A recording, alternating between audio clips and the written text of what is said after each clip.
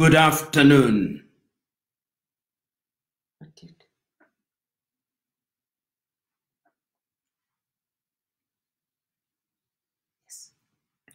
Good afternoon, fellow Africans, wherever you are, whether you are in Johannesburg, South Africa, Luanda in Angola, Windhoek in Namibia, Niamey in Niger, Nairobi in Kenya, Nouakchott in Mauritania, or Tunis in Tunisia. I'm happy to join with you this afternoon to engage in a conversation that I have no doubt is significant to the people of Africa.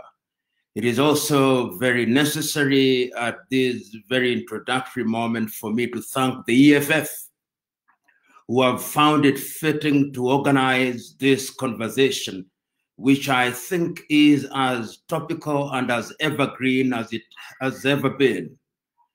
The question that we want to interrogate today is Pan-Africanism. And many scholars have said many things about Pan-Africanism, and I will not therefore detain myself by defining what Pan-Africanism is. Suffice it, however, to say that when we talk about Pan-Africanism, we are talking about mental, moral, and cultural consciousness, which recognizes our Africanness and the need for Africans, whether in the mother continent or in the diaspora, to work together as a unit for the purpose of realizing what is in the best interest of the African peoples. I want to start my conversation out of a speech that was delivered by Tanzania's the late President Mwalimu Julius Kambarage Nyerere on the 6th day of March 1997 in Accra, Ghana. On that day, Mwalimu was invited to talk about African unity, and he titled his presentation, "Without unity, Africa has no future." And Mwalimu said that when we think about the continent of Africa, we are united by the fact that over the centuries, we were hunted down as slaves. And after we had been enslaved for 400 years, we were colonized, and that our enslavement and our colonization became the glory of other civilizations. He went on to say, "It is therefore incumbent upon us to recognize that our unity is the only salvation and the only immunity that we can have if we are to protect ourselves against other civilizations." He went on to say that it was not lost on him that Ghana was on that day celebrating her 40th anniversary. He was equally happy to record that he was speaking in Accra, which was the capital of Pan-Africanism. He reminded his audience that in the month of February 1994, the process of liberation had been completed with the conquest of the apartheid regime in South Africa and the rise of Nelson Mandela to the presidency of that nation. He went on to say and to admit that Africans had been wrong not to unite. He went on to say that Nkrumah had been right in demanding as early as 1957 that Africans had to unite. That story is important because it underscores the significance of African unity as a condition sine qua non to the progress of Africa. But one cannot start the conversation of African unity without going back to history. Many of us will remember that the very first idea of what may now be described as modern-day Pan-Africanism was in the year 1897, when that great Trinidadian Henry Sylvester Williams convened a meeting of the African Association, later to be called the Pan-African Association. Williams at that time had tried to persuade the Africans in the diaspora that they had a duty to ensure that going forward, they were not oblivious to the plight of their kin and kith in the continent of Africa. But even Williams had been animated by the early works of Marcus Garvey. You will remember as early as the year 1820, Marcus Garvey had started his movement back to Africa. And Marcus was reacting to slavery, which had been dehumanizing. And he was telling the blacks, we must go back to our mother continent, regardless of which countries we came from, because these countries that now constituted the continent of Africa were rudely divided by the Europeans in Berlin in 1884, a little later. But what is significant about the Marcus Garvey movement, although it was labeled a failure, is that when the blacks in the continent of America heard about those efforts, it energized the abolitionist movement. And therefore, by 1863, when Abraham Lincoln was signing the Proclamation Treaty, it was as much a contribution of the uncelebrated efforts of people like Marcus Garvey. But Marcus Garvey aside, it is Williams from Trinidad whose activities spawned modern-day Pan-Africanism. And we remember that Williams, in the year 1900, organized a meeting in London. And that meeting held in London and organized by that great man was the beginning of the efforts towards bringing Africans, irrespective of where they were geographically resident, to talk about Africa. The 1900 meeting was followed by yet another meeting in 1919. And that meeting was organized by yet another great African and great Pan-Africanist, W.B. Du Bois. And Du Bois was telling his audience at that time that our kith and kin in the continent have been enslaved. Our kith and kin have been colonized. And if we do not support them, they will not regain their independence. The 1919 meeting was followed once again by the 1921 meeting and 1923 meetings, both held in London. And ultimately, in 1927, there was a meeting in New York. But the most critical meeting for Pan-Africanism, at least the one that we can relate to in the continent of Africa, was in 1945, that was held in Manchester in the United Kingdom. Why I think that that was very significant, because Africans were represented there. Kwame Nkrumah represented Ghana at that meeting. Peter Abrahams was present from South Africa. Hastings Ngwazi Kamuzubanda was present from Malawi. Jomo Kenyatta was present from Kenya. Obafemi Awolowo was present from Nigeria. And there were representation from Jamaica and from Trinidad and from the United States of America. The 1945 meeting was critical because at that time, all African countries were under the tutelage of colonization, except for Ethiopia and Liberia. Liberia having been established as a settlement for freed slaves in 1847, and Ethiopia, of course, through the exploits of Emperor Menelik, had defeated the Italians at the Battle of Adwa and were never, therefore, successfully colonized. After 1945, the struggle for independence was moving in earnest. And I think that the World War had helped in this regard. The freedom of India in 1947 had also helped in making colonization as a form of control to be one that was not very attractive to the colonizing powers.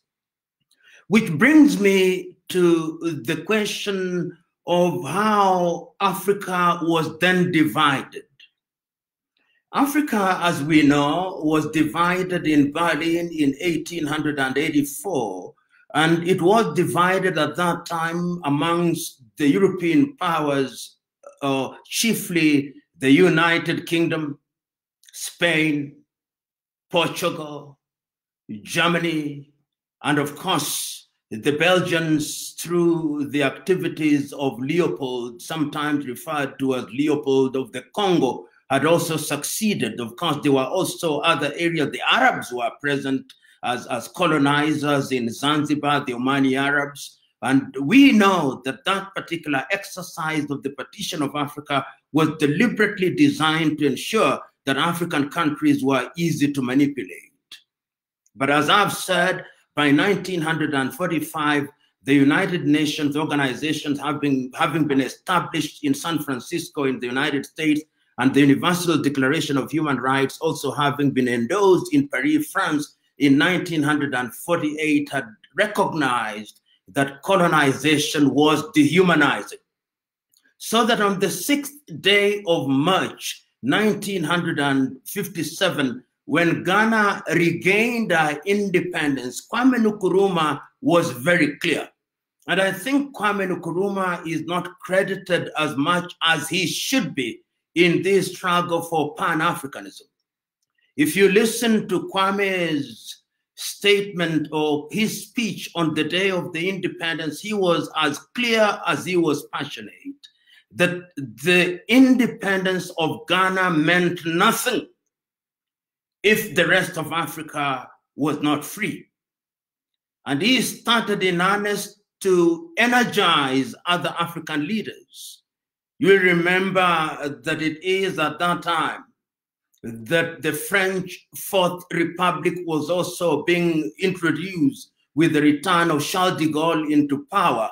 And at that time, what majorly happened for the benefit of Africa was the decision of Guinea through Ahmed Sékou Touré to vote no, so that they could gain their independence. And by 1958, we now had Ghana, and Ghana representing the former British colonies as having regained our independence, and of course, Guinea-Conakry representing the former French colonies having regained their independence.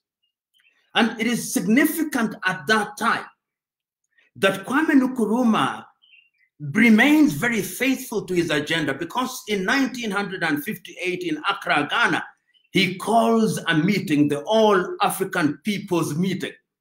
And what he is telling the leaders at that time, the leaders of the countries which were independent at that time, and in that meeting, the countries represented were Ghana, Guinea, Ethiopia, Sudan, and Egypt. And he was telling his stalwarts at that time, if we are going to conquer the colonialists, we must be united and we must move as one united front. And it is instructive that although Ghana was independent, in 1959, Kwame Nkrumah convinces Ahmed Sékou Touré and William Tubman of Liberia to sign a treaty in Sanquil in Liberia to think about Africa as a united front. There are a series of meetings at that time. The first meeting that we see at that time is in 1960. In 1960, we see the meeting that is held, I think 1960 and 1961, a meeting is held in Casablanca in Morocco. And the meeting in Casablanca in Morocco is one that once again is attended by true Pan-Africanists. It must always be remembered that even as early as those days, the colonial powers were very clear in their agenda, which sometimes was subtle, sometimes was not very subtle, particularly the French. The French had succeeded in recruiting the leaders of the so-called independent in Francophone Africa, people like Félix Houphouët-Boigny, people like Sylvanus Olympio in Togo, and others. And these were essentially fifth columnists whose agenda was to torpedo the entire process of the fight against colonization. So that when the meeting is held in Casablanca in Morocco, at that time, and even before we go to Casablanca in Morocco, in 1960, there is another meeting in Accra, Ghana. And at that meeting, we begin to see people beginning to gain interest in the struggle for independence. And I go back to 1960 because Frantz Fanon is representing Algeria at that time, even before the Algerians have regained their independence. And this is going to be significant because the struggle for decolonization becomes the rallying point in the struggle to unite the African peoples. But we are talking about Casablanca. But the colonialists have succeeded in persuading some Africans that you don't need unity. What you need is nationalism. So that we have two groups in 1961. The Casablanca group, which comprises Algeria, Egypt, Guinea, and Libya. And then, of course, we have sometimes what is referred to as the Monrovia or the Brazzaville group. The Monrovia group is led by people like William Tubman, is led by people like the leaders from Nigeria, and you have a number of people who think and are telling Kwame Nkrumah, Kwame, we know you are talking about unity, but we hold the view that Africa cannot be united in the manner that you desire. We are going to retain our nationalism, but we are going to cooperate. But Nkrumah is telling them this is not the route to take. Ultimately, both the Casablanca group and the Monrovia group meet in Addis Ababa, Ethiopia in 1963. And that is when the Organization of African Unity is founded. So that indeed it is the Monrovia Brazzaville group that wins, and Kwame Nkrumah and the Casablanca group loses out. But I want us to listen to the speech of Kwame Nkrumah on the 23rd day of May in 1963 in Addis Ababa. He was as passionate as he was eloquent.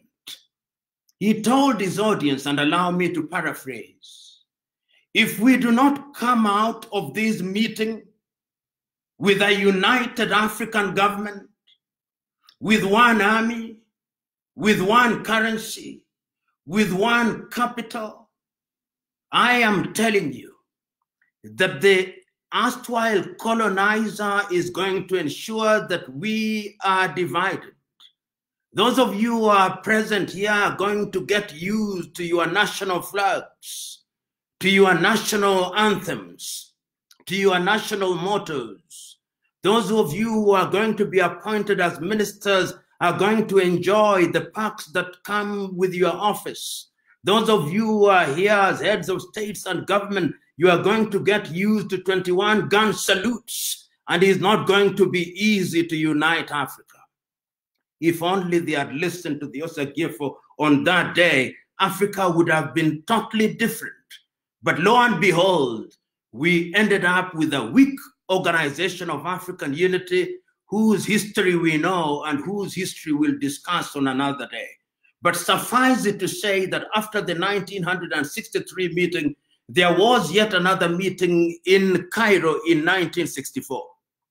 And when we are holding the Cairo meeting in 1964, once again, it is the Monrovia Brazzaville group that is winning. The question at that time, what do we do with the inherited colonial boundaries?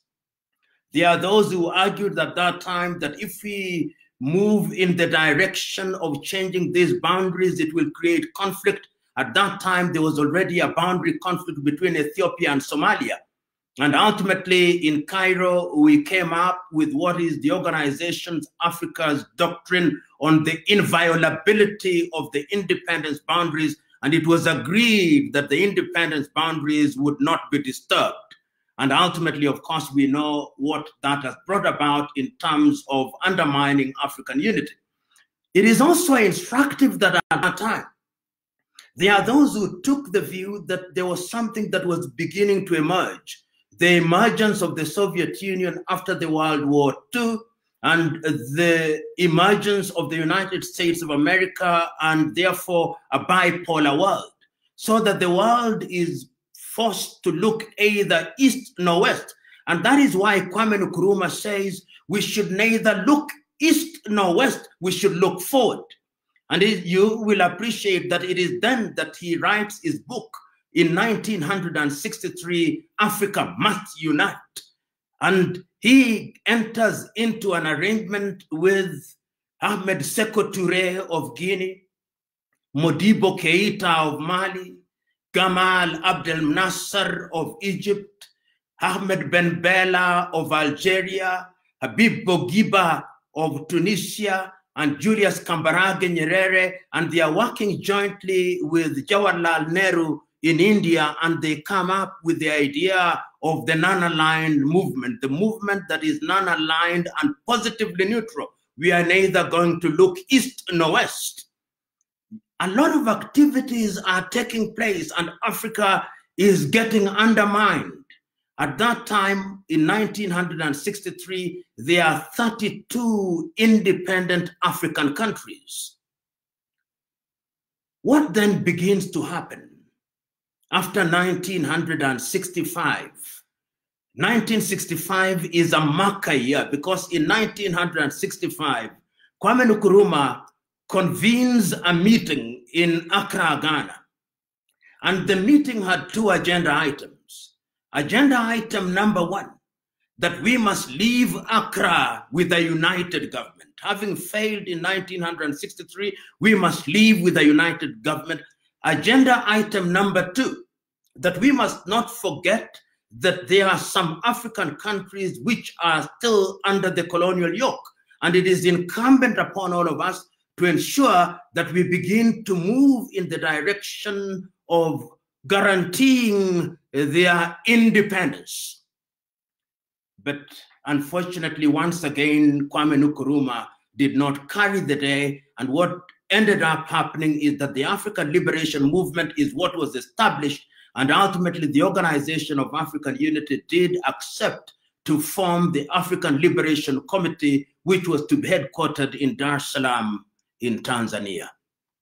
But it is critical at that time that the colonialists have started to invade Africa in a very subtle way. The French are active, the British are active, the Portuguese have yet to yield their colonies in Africa, namely Mozambique, Angola, Guinea-Bissau, and Cape Verde. They are still under the Portuguese tutelage. Equatorial Guinea has also not been freed from the yoke of the Spaniards. Africa is in a very dangerous state. And yet again, it is the Osagie for Kwame Nkrumah, whose name I shall pronounce and state ad nauseum today, because actually he is the high priest of Pan-Africanism. The Osagie writes a book, Neo-Colonialism, the Last Stage of Capitalism. Once again, he is warning the people that we cannot afford the luxury of resting on our laurels. And you know, what is sad at that time, through the activities of the colonial powers, is that the era of assassinations and coup d'etats begin in Africa. It begins as early as 1960. Silvanus Olympio is assassinated in 1960, barely a few months after becoming the head of state of Togo. And it's instructive that Silvanus Olympio actually escaped to the embassy of the United States of America, and is instructive that in fact, and is debated, that it is the French and the Americans who engineered his death. I know the late President Gnassingbé Eyadema claimed that he's the one who shot him, but who urged him to shoot Olympio? We have started a totally different phase. Olympio is dead in 1960. And we now have Lumumba in 1961. Once again, Joseph Kasavubu has been recruited by the Belgians. Mobutu Sese Seko has been recruited by the Belgians. And Patrice Lumumba is assassinated at the behest of these powers, courtesy of Moise Tshombe. And Congo has never known peace. They are destabilizing these countries to ensure that Africans are not united. And after 1961, in 1966, Kwame Nkrumah himself is overthrown. And after Kwame is removed from power, the Pan-Africanism debate now begins to take the back burner. I'm not, of course, unaware that people like Julius Kambarage Nyerere are still alive and well. But the truth is that with the death of Kwame Nkrumah, Africa is destabilized. We see now the frequency of coups, and some African commentators are now beginning to say that coups were as frequent as breakfast in Africa. Because immediately after Kwame is overthrown, in neighborhood in Nigeria, we see the departure of Nnamdi Azikiwe and Abubakar Tafawa Balewa. And after that, a series of coups in that part of the world. In Algeria, Ahmed Ben Bella is also overthrown. In Mali, Modibo Keita is also overthrown. In Guinea-Bissau, of course not in the 60s, but later in the 70s, in Guinea-Bissau, Amilcar Cabral is also overthrown. And you can begin to see that the only people who are spared the coup d'etats are the recruits. Recruits such as Felix Houphouët-Boigny of Cote d'Ivoire. Recruits such as Daouda Kairaba Jawara of Guinea. And others who are wishy-washy. People like Leopold Sedar Senghor, although he leads the Negritude movement, but is as much a Francophile as he pretends to be an African. So that there is a sense in which when you go into the entire Sahelian region, whether you are in Mauritania, we see a coup d'etat and the emergence of Mokhtar Ould-Daddah, and you go down there and you see the departure of people like David Dacko in Central Africa and the emergence of Jean Bedel Bokassa, and you go into different countries, you see changes have taken place, and all these are designed to undermine Africa. Meanwhile, the question that then arises is that Africa is divided into this new world. You will remember I talked about the bipolar world, the United States of America and the Soviet Union. They themselves are engaged in recruitment. And I think this is very critical so that we are better able to appreciate why the Pan-African movement is now undermined. We now have those who are aligned to the East and those who are aligned to the West, and Africa becomes a theater of conflict. And we have recruits such as Mobutu Sese Seko doing all manner of evil in the Democratic Republic of Congo, but you cannot remove them because the United States of America ensures that they are there. People like Jean Bedel Bokassa are cannibals, but you can't remove them. And even in the North, and sometimes I hear this debate whether our Arab friends are also candidates for Pan-Africanism. Permit me to remind my audience and you, Keith and kin and brethren, that in the early days of the struggle, beyond being a Pan-Arabist,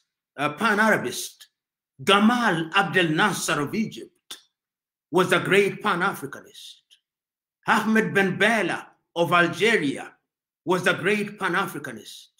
Habib Bourguiba of Tunisia was equally a great Pan-Africanist. And it is instructive that much later in the year 2000, the real successor in terms of enthusiasm and passion for Africa was to be Muammar al-Gaddafi of Libya in 2002, when he signed the agreement for the formation of the AU in Sirte and ultimately its adoption in Johannesburg in South Africa. In a nutshell, what one is saying and why this history is important it helps us to understand why the enterprise was torpedoed by the machinations of the Western powers who do not want to see Africa united. But allow me to backpedal a little. As we are talking about the African liberation movement and Pan-Africanism, we must also remember that many African countries were still not free from the colonial yoke. And that is why, in addition to the African liberation movement that was established in Dar es Salaam in Tanzania in 1975, for the purpose only of focusing on the countries that were not independent in the Southern African countries, the frontline states was created and adopted by the OAU in 1975 with Mwalimu Julius Kambarage Nyerere as the chair. And the agenda of the frontline states, and which comprised Tanzania, Zimbabwe, Angola, Zambia, those states were mandated with the task of ensuring that Mozambique was free, Rhodesia then, which is Zimbabwe, was free, Namibia was free, Angola was free, and South Africa to be liberated from the apartheid regime. And it is critical to appreciate that it is the Pan-Africanist spirit that informed the formation of the frontline state. The apartheid regime was raiding these countries every so often. We remember at one time an armored column nearly reached Angola, Luanda in Angola. But ultimately, through the efforts of the frontline state, which was chaired, as I've said, by Mwalimu Julius Kambarage Nyerere between 1975 and 1985, when Kenneth David Kaunda of Zambia now took over. These were sacrificial. And they were designed to ensure that once we are all free, we can now unite and begin to look at the agenda of Pan-Africanism in the manner that was conceived in the 1960s, and if you go a little further, even in the 1900s. What then happened with the frontline state? Because I think this is very critical, because a lot of energy was being consumed by the countries which were still under the colonial yoke. In Angola, we see that even as we have parties that are fighting, there are some parties which are not Pan-Africanist. FNLA of Holden Roberto, UNITA of Jonas Malheiro Savimbi, and of course, we have Agostino Neto's MPLA. It succeeds because it is supported and it is assumed that Neto is going to join in the Pan-African agenda. Equally, when the Pan-Africanists are supporting ZANU-PF at that time, or the ZANU-PF and ZAPU at that time, it is assumed that after Robert Mugabe and Joshua Nkomo regain power from the Smith administration, they will strengthen the African movement. And equally, when we see in Mozambique, after the death of Eduardo Mondlane and the emergence of Samora Moises Machel, we are convinced that these are people who are going to be the engines of the struggle for independence. And of course, we also know that at that time, Sam Nujoma in Namibia is also ensuring that we are moving in that direction. So that in 1994, when Nelson Mandela becomes the president of South Africa and the apartheid regime has been decimated, we now know that indeed the Pan-Africanist movement, and when Mandela attends the Organization of African meeting in June in Tunis, Tunisia, and sits, Africa celebrates. It celebrates because there are now 53 independent African countries. No African country is under the colonial yoke. Of course, you now know that we are 54 countries, with South Sudan having broken away in the year 2011. But at that time, we celebrated because apartheid was over. And this once again brings me to the entire question of Pan-Africanism. It is something that is alive today as it was alive in the early days. because I've mentioned South Africa a little bit, I want us to backpedal to the year 1906, just to inform us, particularly the younger Africans, that the idea of Pan-Africanism was an old one. You know, as I said a little earlier, in 1900, Williams from Trinidad was calling a meeting in London, and we had the meetings in Manchester, and we had all these meetings of the Pan-African movement. You remember in 1945, we talked about the Manchester meeting, the Pan-African meeting. In 1974, we had a Pan-African meeting in Dar es Salaam. In 1994, we had a Pan-African meeting in Kampala, Uganda. And in the year 2014, we had a Pan-African meeting in Johannesburg, South Africa. Where does that spirit come from? It came, as I've already said, in the 1900s, but I wanted to speak of an event in 1906. This was a speech that was delivered on the 5th day of April 1906 in Columbia, University of Columbia, by a great South African to whom South Africans don't give much credit, Pixley Kaisaka Seme. In that speech, which I commend to everybody, entitled The Regeneration of Africa, Pixley Kaisaka Seme looks at Africa and he says, among other things, that I look to the day when I go through the Sahara and I cast my eyes beyond Sahara and I go down into the Congo and I look at the lush equatorial of Congo and I go beyond that and look to King Chief Kamar of the Botswana, and I go beyond that and I go to Angola and I go down to South Africa, that I look forward to the day when Africa will be regenerated. Pixley Kaisaka Seme is clear about the Pan-African agenda. So today, when we talk about Pan-Africanism against the history that one can only do justice to a certain extent, given the constraints of time, we find ourselves at a time when we have gone through those phases. Africa has seen independence. Africa has seen post-independence. Africa has seen coup d'etats. Africa has seen guerrilla movements. Africa has seen civil wars. Africa has seen genocides in Rwanda. Africa has seen ethnic wars. Africa has seen religious wars. But amidst all these, there is a single spirit that remains alive and well. And that spirit is that we must be united. And that is why, to talk about Pan-Africanism in its latter-day understanding, when the Organization of African Unity, heads of states and government gathered in Addis Ababa, Ethiopia, to celebrate 50 years after the formation of the OAU in 1963, South Africa's Nkosazana Zuma, who was then the chair, wrote an imaginary letter to Kwame Nkrumah. I will paraphrase the letter because she was saying, in effect, Mrs. Zuma, he was telling the Osagyefo, how had we listened to you,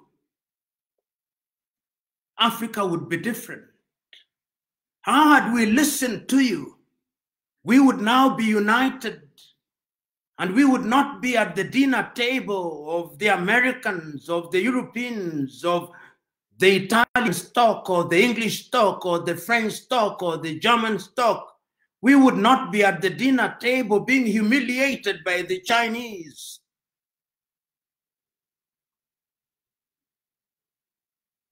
Zuma wrote that imaginary letter and said, but all is not lost. I can look forward to the day when Africa will have regained our luster, when the Democratic Republic of Congo will be the engine of Africa, when there'll be a railway line from Addis Ababa in Ethiopia to Dakar in Senegal, when there'll be a railway line from Cape Town in South Africa to Cairo in Egypt, Zuma writes that imaginary letter to Kwame Nkrumah. And I want to believe that that is the basis of Africa Agenda 2063. Because Africa Agenda 2063 is actually a rehash of what Kwame Nkrumah was saying in the 1960s.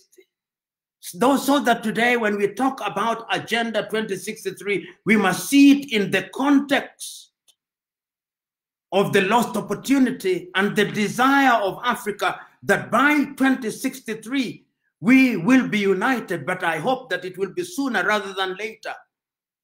That is how I understand the Africa Continental Free Trade Area signed in Kigali, Rwanda in the year 2018, which tells us that we must now unite. That is how I understand the Yamoussoukro Agreement, which say that the African skies must be open.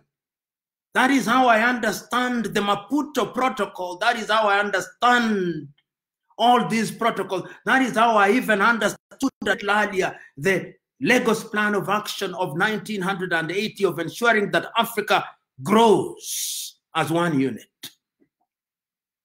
Today, when we talk about Pan-Africanism, we must remind ourselves that Pan-Africanism is about uniting us.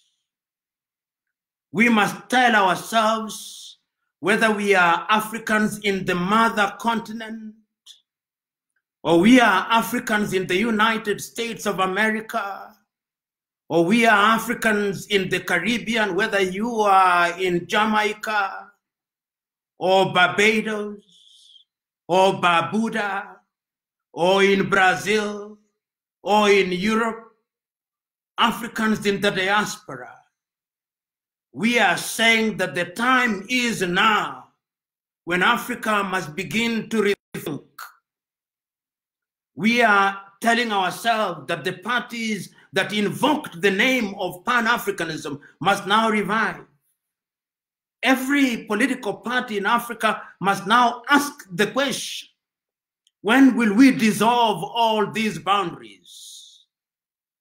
When will it be possible in the spirit of Pan-Africanism that I can move without let and hindrance from Johannesburg in South Africa through to Namibia, and from Namibia through to Lesotho, and from Lesotho through to Eswatini, and from Eswatini through to Mozambique, and from Mozambique through to Zimbabwe, and from Zimbabwe through to Angola, and from Angola to Equatorial Guinea, and from Equatorial Guinea I can move to Malawi and Zambia and have a detour of the Comoros, and from Comoros to Madagascar and to the Seychelles. And as I come up, I'm able to move into Tanzania and to the Democratic Republic of Congo. And I don't stop there. I move to Uganda, and I move to Rwanda and to Burundi and to Nairobi. I move to Eritrea and to Somalia, and I don't stop there. I go to Djibouti, and from there I move to South Sudan and to Sudan. And I don't stop there. I go to Egypt, and I go to Tunisia, and I don't stop there. And I come down into Algeria, and I don't stop there. And I go to Morocco, and I don't stop there. And I go to Gambia, and I don't stop there. And I go to Senegal, and I go to Mauritania, and I go to Niger, and I go to Nigeria, and I go to Burkina Faso. And I don't stop there. I come to Central African Republic, I come to Cameroon, I come to Ambazonia, to Togo, Benin, to Liberia, and to Sierra Leone, and Guinea-Bissau, and to Liberia, so that I don't need a passport to move in that way. Today, Africa has currencies, none of which is called a hard currency. We are here during the corona, and some of us are now trying to hoard dollars because our countries mean nothing outside of our boundaries. I look forward to the day, because that is what Pan-Africanism is all about. I look forward to the day when there is only one currency, and that currency, whether you call it Afro or you call it any other name, it is a currency that we can use. I look forward to the day when the South Africans will not be threatened by the Nigerians or the Ghanaians threatened by the Nigerians. I look forward to the day when I can set shop in Cape Town and nothing happens. And that is how I understand latter-day Pan-Africans such as Thomas Isidore Sankara. Thomas Isidore Sankara took power in 1985, 1983, and within 5 years, he had come up and was speaking a different language. Sometimes when we talk about Thomas Sankara, we think he was the age mate of Kwame Nkrumah. He lived in our lifetime, but he used the opportunity of energizing the process of Pan-Africanism. That is why I understand latter-day Pan-Africanists such as my good friend Julius Silo Malema, who on a daily basis are telling Africans that our only salvation lies in our unity, are reminding us that we cannot survive the onslaught of the Chinese if we are disunited. We cannot realize our potential if we are disunited. I hold the view that Pan-Africanism is our avenue to success. I hold the view that Pan-Africanism must now be understood not differently, but in the manner that it was conceived by Kwame Nkrumah, in the manner that was understood by Julius Kambarage Nyerere. But Kwame Nkrumah is not telling us from the grave that his ideas are set in stone. Kwame Nkrumah is telling us that you, the younger generation, must now take the baton. And this brings me to the speech that I started with. The speech that was delivered on the 6th day of March, 1997 by Julius Kambarage Nyerere had stopped at a point when Mwalimu had said that our salvation demanded that we are united. And he said, if Africans think that they can respect their so-called boundaries in these little unviable countries, then God save them. But God is not in the business of saving those who have chosen to embrace stupidity for its own sake, Mwalimu said. Mwalimu said that when he retired as the president of Tanzania, whenever he went out and he was introduced as the president of Tanzania, some in his audience asked, and what is Tanzania? Is Tanzania next to Johannesburg? They do not know, Mwalimu said. But they recognized the fact that he was an African. He reminded us that it is not our Tanzanian-ness that matters. It is not our Kenyan-ness. It is not our Ugandan-ness or South African-ness or Namibian-ness or Angola-ness that matters. It is our African-ness. When the Chinese are punishing our Africans in Guangzhou, in China, during this corona period, they make no distinction between Nigerian and Ghanaian and Kenyan. All they see is our black skin. When we are being humiliated in European airports and are being asked for all manner of vaccination, and I suspect that in the coming future, we will not go to Europe unless we have a vaccine which is manufactured by Roche or some other pharmaceutical company in Europe. We will not be allowed to go into that part of the world. When our great sons and daughters in the diaspora are being humiliated in the United States of America or in Brazil, they are not asking whether they are Ghanaians or whether they are Guineans or whether they are Central African Republicans. They are saying these are Africans, they are of one stock. Mwalimu was said. And he said that our generation may have been successful in midwifing the process of independence. The time is now that you, younger generation, must now take the baton and ensure that all these little organizations that you have created, East African Community, SADC, ECOWAS, Maghreb, Central African Unity, combine them into one so that Africa can be united. And we are not being naive in saying that we will be united immediately. We must begin to move in the direction. Because I'm being hosted from South Africa, I want to remember something that I saw as a young man in the 1980s. It is a documentary prepared by a great Pan-Africanist and a Kenyan, Professor Ali Mazurui, Africa, a Triple Heritage. And in that particular documentary, he talks about many things, but I'm choosing only one because it captures a conversation with the current president of South Africa, Matemela Cyril Ramaphosa, who was then the Secretary General of a trade union. In those younger days, he had a beard. In those younger days, he smoked and smoked in style.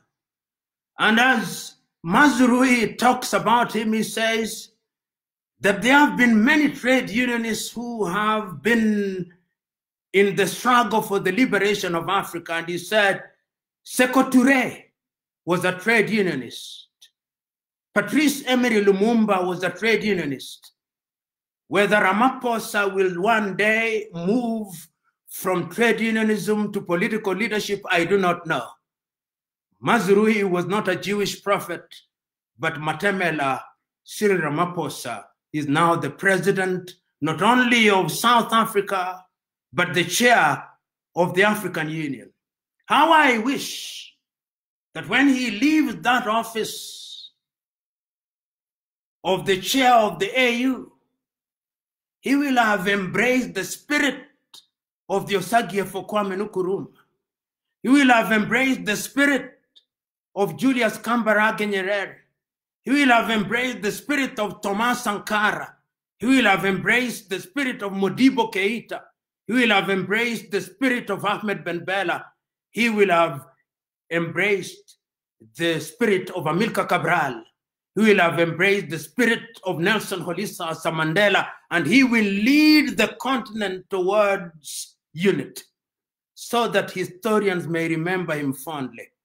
How I wish that Pan-Africanism going forward will mean that from today henceforth, wherever we are in mother continent, wherever we are in the diaspora, we will now begin to read from the same script, a script which says, our inherited boundaries mean little.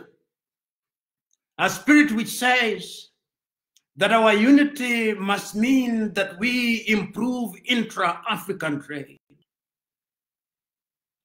A spirit which says that we must now have a single passport.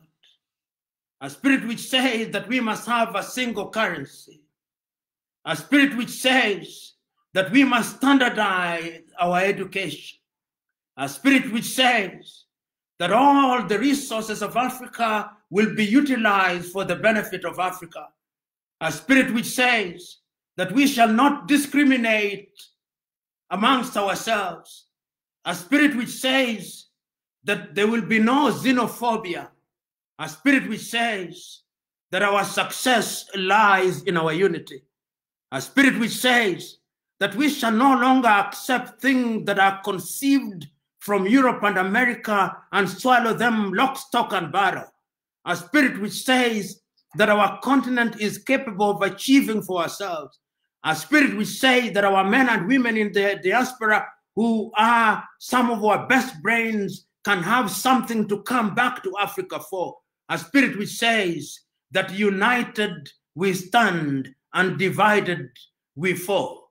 A spirit which says that Africa can actually survive. And that is why it gladdens me when I move across the continent of Africa now, and I see younger Africans whom you will never hear about in the newspapers, and I meet them. In the recent past, I've had the occasion to listen to great African minds. The lady who was dismissed by the African Union, Dr. Arikana Chihombori Kwao,